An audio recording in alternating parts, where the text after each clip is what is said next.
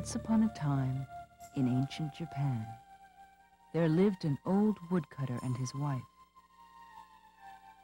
Many years before, their children had been stolen by a band of horrible ogres.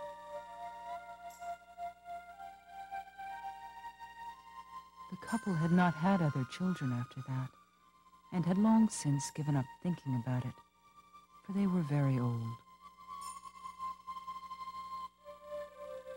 But every now and then, as they sat on the veranda at the end of the day and watched the blue sky transformed by the orange and peach colors of the setting sun, tears would come into their eyes and they would sigh and remember the voices of their long-lost little ones and wonder what it might be like to have a child again.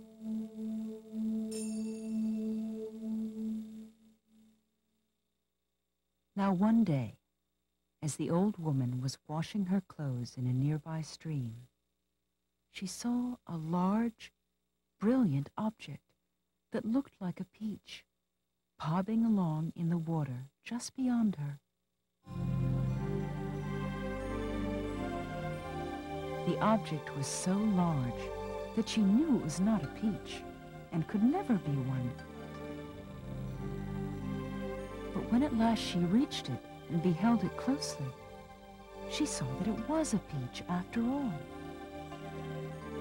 And when she picked it up, she saw that it was nearly as large as the basket in which she carried her clothes. So she brought the peach home, and then sat on the veranda, waiting for her husband to come home.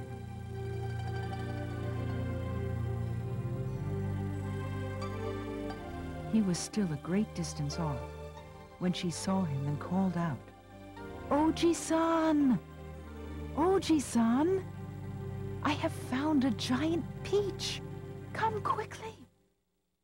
Now the old man was carrying an exceptionally large load of wood upon his back that day, but on hearing his old wife call out to him, huffing and puffing, he hurried up the path to their home.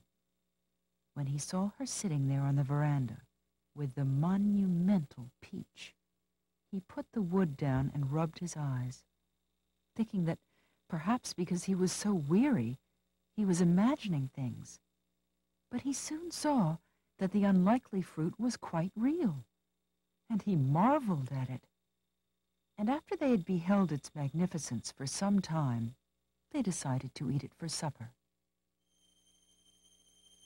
The weary Oji-san produced a large knife and proceeded to slice the giant object carefully in 2 halves.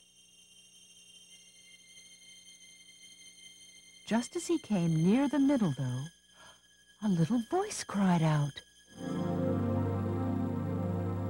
Before the old couple knew what was happening, the 2 halves of the vast peach fell apart, and a tiny child came out of the fruit's center and stood before them, dripping wet. Now, of course, the old couple was quite dumbfounded, and they could only look at each other and shrug. But after a time, it became clear to them that now, even at this late point in their lives, they would again know the joy of having a child all their own. Their happiness on beholding the little child and on realizing what had befallen them in the twilight of their lives was so unspeakable that they sat and wept for many hours, and together experienced the singular sensation of not knowing what to do with their hands or feet. The years that followed were ones of great joy for the old couple. And now, when at the end of each day they sat on the veranda watching the sun crawl under the horizon's covers for the night, the peach boy watched it with them. And for the first time in their lives, the powerful longing that came to them at this time of day found its long-deserved and proper rest.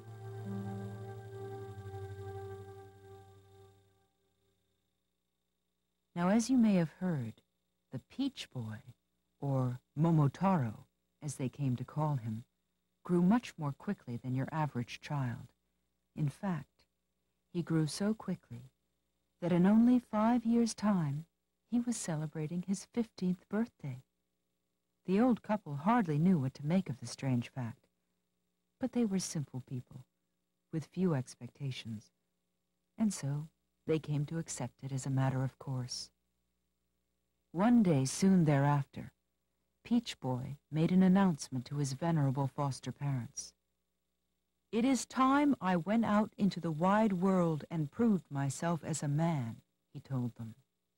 "There is an island, far beyond the Northeast Sea, which is inhabited by a band of hideous ogres.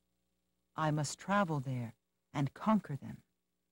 But fear not, for I shall be victorious, and I promise to return to you when I have won back the precious plunder which those murdering thieves have stolen all these years." Now Momotaro was indeed bigger and stronger than anyone they had ever seen, and his fame had spread throughout all of Japan. But the old couple had grown to love him more dearly than anything in their lives, and the very thought of losing another dear child to the hideous ogres caused them to tremble. In the end, though, their love for the boy was so great that they were unable to deny him the desire of his heart, and so they assented. The old man rummaged about and found a limber walking stick, a rusting iron gunson which served as a shield in warfare, and finally, a tattered old flag, which his father had given him some 50 years before, and he gave these objects to Momotaro. The old woman ground millet seeds in the kitchen mortar, and with tears in her eyes, she cooked her beloved boy a feast of dumplings over the charcoal fire. She then wrapped them up in a furoshiki and gave the bundle to him for his journey. Their farewell was a long and tearful one, but finally Momotaro departed from them and set off by himself at daybreak into the wide world. He walked and walked for what seemed many hours, until finally he came into a strange country in which the colors and shapes were unlike anything he had ever seen before.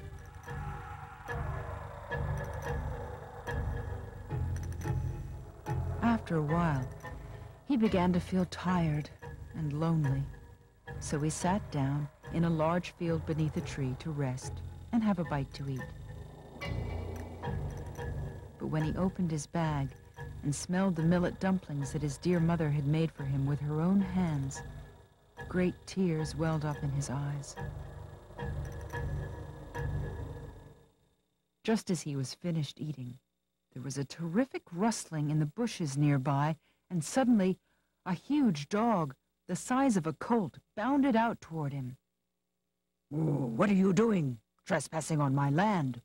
the dog inquired roughly, moving his head from side to side. "You better give me those dumplings, or I won't be responsible for my actions toward you." And he continued to move his head from side to side, eyeing the dumplings. "Ho, ho," Momotaro replied. "See here, little doggy. As I remember, dogs can't even talk. How is it, then, that you have the audacity not only to talk, but to demand of me the very dumplings which my poor mother made for me with her own hands?" Realizing that it was indeed the great Lord Momotaro of whom he'd heard, the insolent hound quickly changed his tune. "Oh, you are quite right that dogs can't talk, Lord Momotaro. Quite right indeed. What a silly notion. Please forgive me. I'll never talk again, although I still wouldn't mind one of those fine dumplings." "And you shall have it," Momotaro replied. "Will you also accompany me on my journey to the island of ogres across the Northeast Sea?" The dog then said that he would, and gladly agreed to be Momotaro's military retainer. He was then immediately given a dumpling, as well as the high honor of carrying Lord Momotaro's walking stick, and the two of them fell in together and began walking. They walked for miles and miles until the countryside became densely wooded. When they had grown quite tired and decided to sit down for a bite to eat, Momotaro untied the ends of the furoshiki containing the dumplings and immediately heard a loud screech in the tree just above them.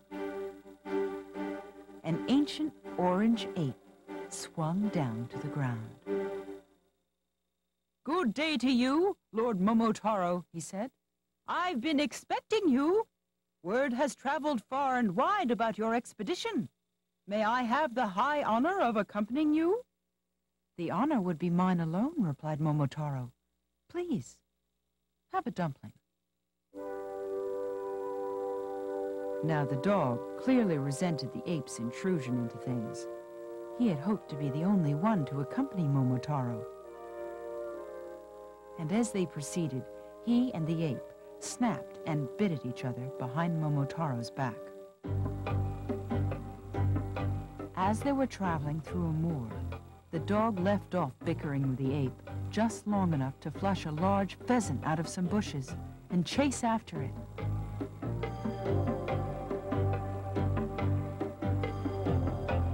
The pheasant proved more than a match for the large dog, though, and could not be caught.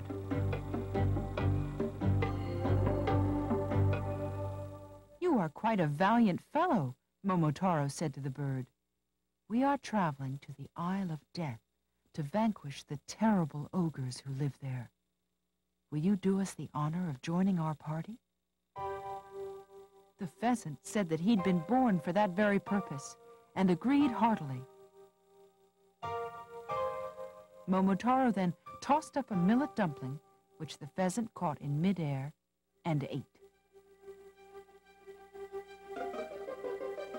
As they were traveling along, however, the strife between the animals continued until Momotaro could stand it no longer. "Now see here," he said sternly. "We shall be quite unable to fulfill our plan if we continue to fight among ourselves. The next one of you who steps out of line shall forfeit his place among the group." The ape, the dog, and the pheasant all looked down at the ground sheepishly, for they deeply respected Momotaro, and they were grieved that they had endangered his plan. They continued to march toward the sea, and from that day on, they were quite obedient.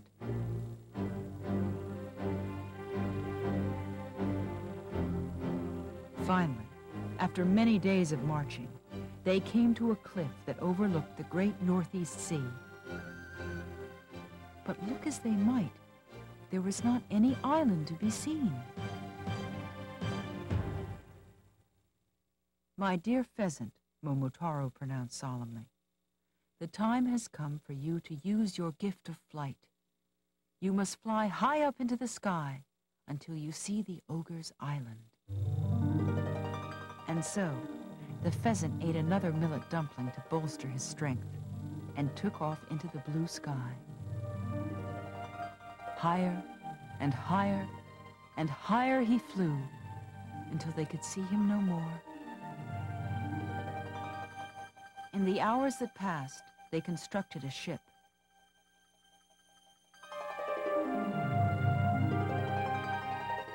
Then night fell, and still the pheasant did not return.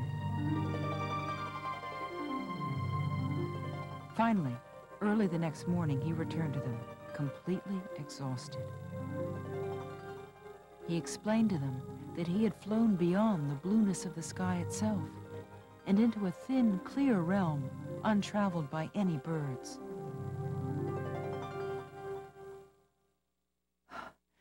"I had just flown through the horns of the crescent moon when I saw the island of the ogres," he explained. "It will be a long journey, but I will lead the way. Only follow me, and we will prevail."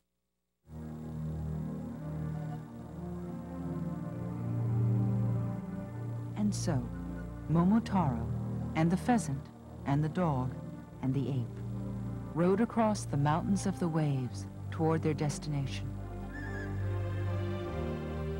Days and nights came and went as they pressed on.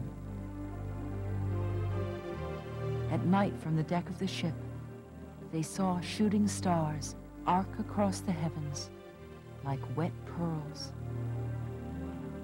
And when the sun rose in the morning, they saw flying fish skittering among the furrows of the waves.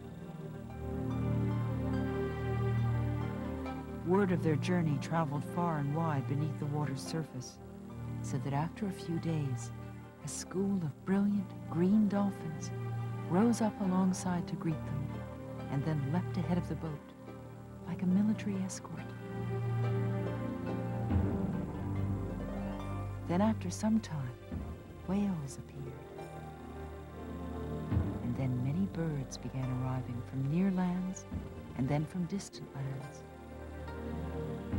At first there were hundreds of them, and then thousands, and then more thousands. And they too escorted the boat, flying alongside in great multitudes, embroidering the air with song.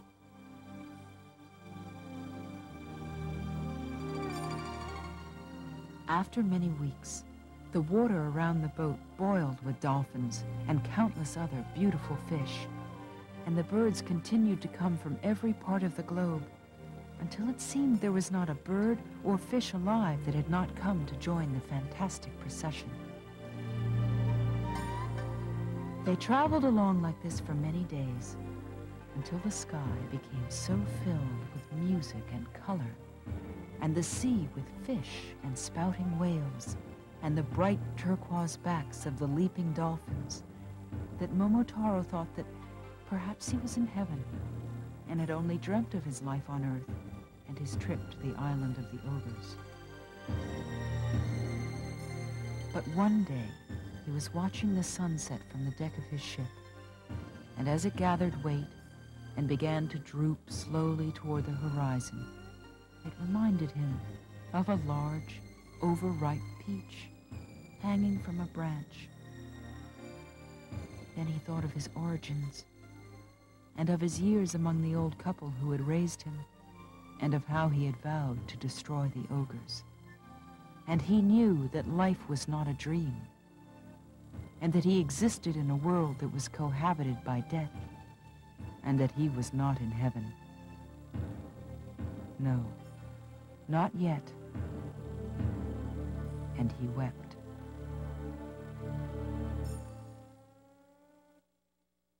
When he awoke, it was morning. He looked up at the horizon and then saw in the distance the tiny dot, which was the Isle of Death. Already at that distance, the acrid stench of sulfur fumes burned his nostrils, and the water became a lifeless greenish color. And the fish and the dolphins and whales and birds fell back now, for they could go no further. When the ship landed, Momotaro observed that the island was covered everywhere with tall plumes of yellow and greenish smoke from the sulfur springs he had heard of, and the shoreline was parched and cracked and coated with salt. There was nothing but death and silence in the air. They walked along in this blank landscape and saw no life. After they had walked a long while, they came to a grotesque fortress made entirely out of human bones. "By now the ogres will have heard of our arrival," pronounced the ape. "They are perfect cowards, and will try to escape into the bowels of the earth with their captives and plunder. We must hurry." The pheasant was quickly dispatched to report on things, and soon returned. "The ogres are running about in complete panic, and are indeed trying to gather up their plunder," he said. Momotaro had a plan. In a moment, the pheasant again flew up over the battlement and began calling out, "The great Lord Momotaro has come! The great Lord Momotaro has come!" Then the dog ran along the walls of the fortress and barked, "Oh, the great Lord Momotaro has come! The great Lord Momotaro has come!" Finally, the ape clambered up to the top of the fortress wall and ran along it, shouting, "The great Lord Momotaro has come! The great Lord Momotaro has come!" On hearing this news, the ogres gnashed their teeth and pulled their horns out. Then, in their fear and confusion, they began attacking each other. Finally, the din of their wailing and panic was so great that the very walls of the fortress itself began to crumble. As the walls fell, Momotaro immediately climbed over the rubble. On seeing him, the ogres shrieked and dropped all of the plunder they were carrying to escape into the center of the fortress. Momotaro and his companions went quickly after them. But just as they entered the innermost chamber of the fortress, they saw the last ogre disappear into a hole that led to the bowels of the earth. Quickly, Momotaro gave the dog his iron gunson and climbed in after them, while his friends waited anxiously. As they were waiting, though, a great earthquake shook the entire island. It was so powerful that the ape, the dog, and the pheasant all fell to the ground, and the fortress around them began to crumble.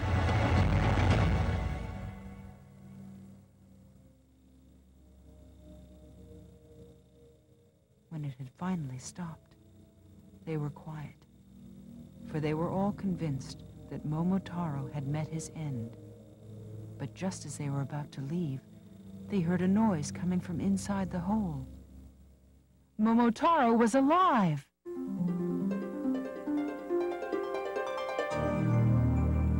And as he emerged from the hole, they saw that he was followed by a huge train of the ogre's captives, all the people who had been stolen as children and held prisoner all these years. When all the people had finally come out, Momotaro picked up a huge rock, and with it, he sealed the entrance to the bowels of the earth forever. Now, because of the great earthquake, the sulfur springs around the island had been instantly transformed into gushing fountains of water that flowed everywhere. And now all of the soil that had been formerly parched and cracked erupted with trees and green plants and flowers. Even the horrible smell of sulfur and fear that was in the air evaporated and was eclipsed by the powerful and beautiful fragrance of peach blossoms. On seeing this, everyone sang out in joy. Then they marched back to Momotaro's ship with the ogre's plunder, and, accompanied by the birds, and the fish, and the whales, and the leaping dolphins, they began the long journey home, back into the setting sun.